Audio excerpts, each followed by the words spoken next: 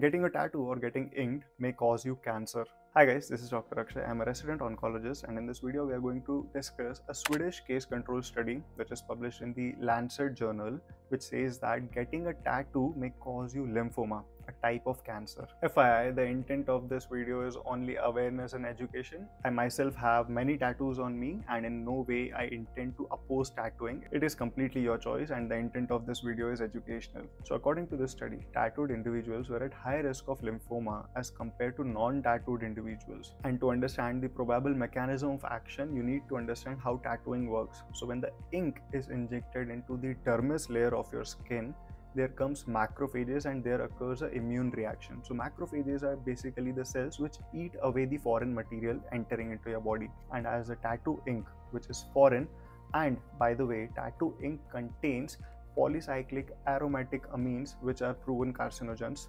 So continuing our pathology, so macrophages come, they eat up the ink and they deposit themselves into the lymph nodes. So this could be the probable pathology of development of lymphoma in tattooed individuals. The study also says that the maximum risk is within the 2 years of getting a tattoo and post 11 years of getting a tattoo, and there is an interim period between 3 to 11 years of low risk. So this video is just intended for education and help you make an informed decision before you get a tattoo. So share this with individuals who are going to get a tattoo or who are already tattooed.